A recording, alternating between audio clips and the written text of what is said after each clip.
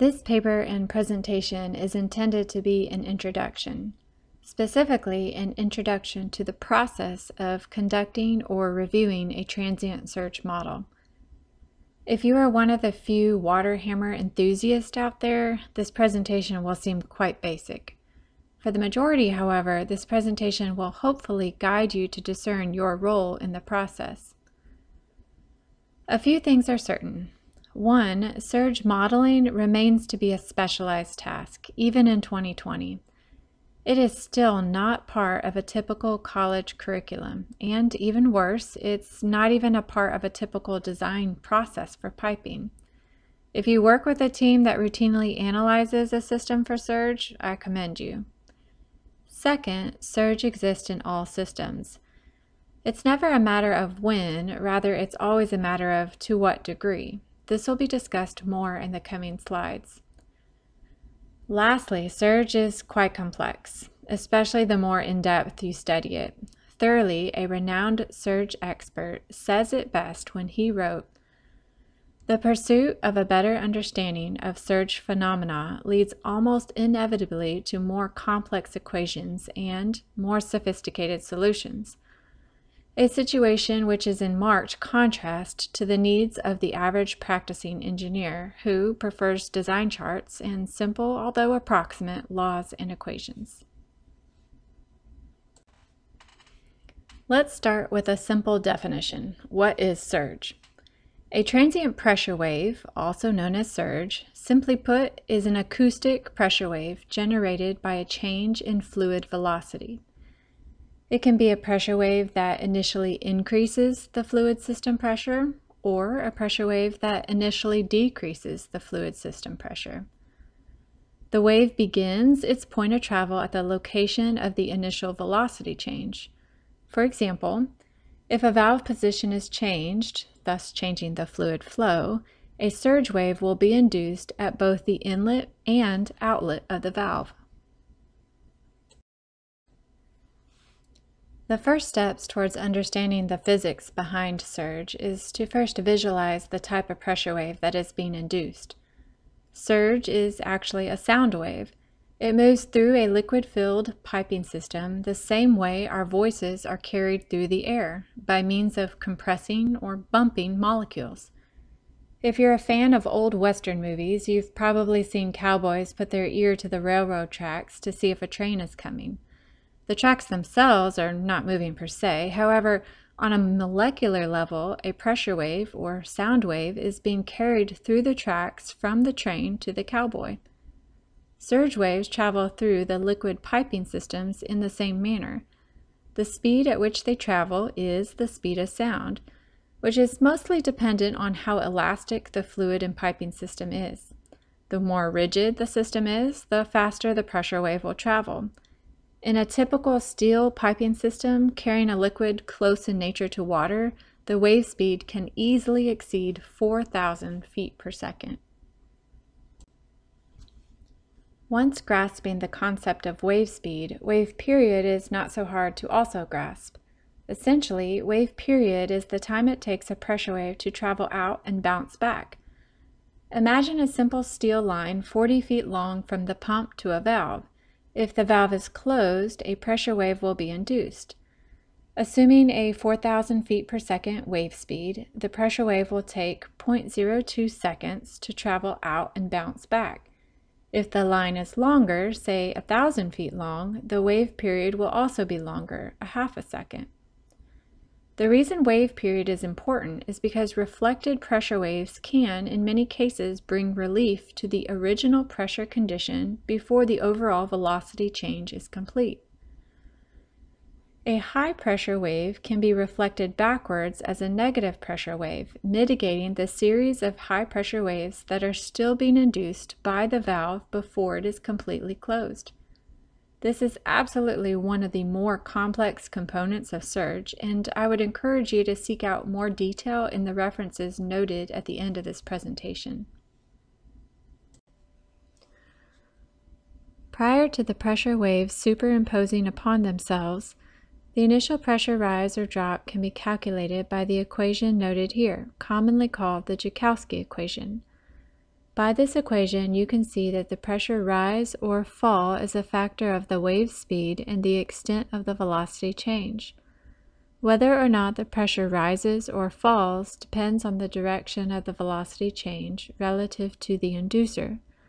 For instance, in case study number 1, a gasoline additive is flowing through a 4-inch carbon steel line roughly 2,200 feet long. The quick closing valve induces a velocity decrease that causes a pressure spike at the inlet of the valve and a pressure fall at the outlet of the valve. As a side note, you might notice at the inlet of the valve the pressure spikes to 200 psi, then continues to climb to around 260 psi before dropping. The first pressure rise is associated with the Joukowsky equation. The second rise is associated to a phenomenon called line pack. We won't go into detail about this here, however I do want to point out how important it is to have computer surge modeling capabilities. There is much potential to miss the mark if an engineer were to rely solely on the Joukowsky equation. Now that we've covered the high-level physics behind surge, let's discuss the computer modeling process. For those new to surge, it most often comes as a surprise how much input data is needed to complete a surge model, as well as how tedious the modeling process can be. Shown to the left is a list of the most common data inputs used in a computer surge model. Shown to the right is an example of how critical it is to have accurate data. In this case study number 2, a water system within a power plant is modeled. Initially, no valve data was provided to the modeler. The modeler was able to convey through comparison plots the varying pressure impact the valve characteristics actually have. After building the computer surge model, the next step the modeler will take is to run the model in steady state and verify the normal operating flow and pressure conditions match those provided. This is a crucial step in ensuring the accuracy of the model. In some cases, it becomes quite obvious when a mistake is made, especially when the output data is quite off what is expected. Depending on the modeling software, there are various ways of reviewing and checking the input data. In this case study number 3, the modeler was able to use the software's search functionality to quickly see that one of the nodes in the model had a 0-foot elevation instead of 500 feet. Sometimes the mistake is this obvious. Other times it is necessary to look at the model in tabular form to verify the accuracy. After verifying steady state conditions, it is necessary to define the worst-case surge initiators. Valve closures and unplanned pump trips tend to be the most common initiators, but they are certainly not the only ones. Once establishing the plausible cause of a surge event, the modeler will define the other critical operating parameters, such as fluid type, operating scenarios, as well as comparing methods of surge protection. As you can see here in case study number 4, varying only a few parameters can lead to a rather large set of case scenarios. One additional parameter, say a low pressure and a high pressure condition, would double the number of case scenarios listed here. Case study number 5 demonstrates the effort involved to ensure a versatile surge solution across all case scenarios. In this example, fuel is transported through a 30-inch carbon steel line 3,000 feet long.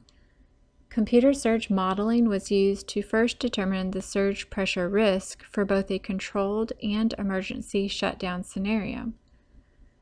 Pressures were deemed unacceptable for both scenarios. In the controlled closure scenario, the pressure drops to a vacuum condition and vapor pockets form, eventually causing cavitation. In the quick closure scenario, the steep and sudden high pressures are well outside the allowable system limits. The modeler then begins the process of determining a solution that would mitigate the surge pressures for both scenarios. One solution analyzed was surge vessels, one at the pump and one upstream of the valve. However, the preliminary sizes specified for the quick closure scenario were not suitable for the controlled valve closure scenario. Further adjustment to the size and precharge pressure of the vessels allowed the modeler to find a solution that would appropriately mitigate the surge pressures for both shutdown scenarios.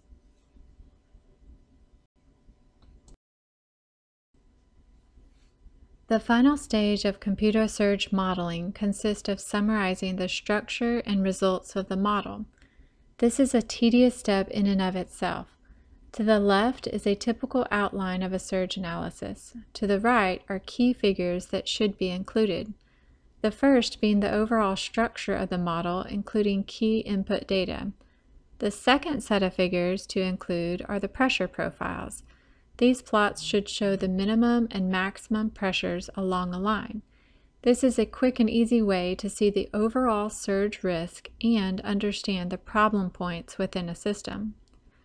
The third set of graphs should depict pressure over time at the critical locations of the system, such as downstream of the check valves, locations that experience the lowest or highest pressures, upstream of a valve that is closing, etc. In regards to valve operation, certain softwares can plot the opening and closing of valves along with flow, including airflow in the case of air vacuum valves.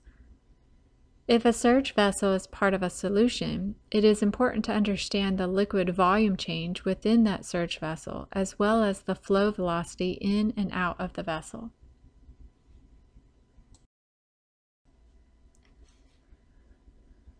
If you are a stakeholder in a project tasked with reviewing a surge analysis, there are a few very important questions to seek answers to. Hopefully, you are looking at a report with various tables and plots providing you with these answers. The first reviewing question to ask is, has the modeler accurately captured the system details? While not every detail may be included in the report, key details should be listed, and at the very least, there should be a plot to reference and verify steady-state conditions. The second reviewing question to ask is, were all the worst-case scenarios captured? Some modelers tend to only select the highest flow condition as the worst case. However, the reviewer should be aware a solution based only on one operating condition could be quite problematic for another, especially with a broad steady-state operating pressure envelope. The third question a reviewer will ask is in regards to risk. What are the minimum and maximum transient pressures with no protection, and what is the likelihood the worst-case scenarios will occur? The last and probably most sought-after question is, what solution is recommended? Specifically, the reviewer should take caution as to the size and placement of the surge solution. A common mistake is to miss the importance of the modeled location of a specific surge mitigation device. For example, a surge vessel placed 100 feet away from the pump is not as likely to protect the pump as well as one placed 10 feet away. The reviewer should also verify the solution recommended is appropriate for all case scenarios. While many surge events go unnoticed, they are in fact happening in all fluid piping systems. The effort to unveil the risk and design for surge protection can seem daunting.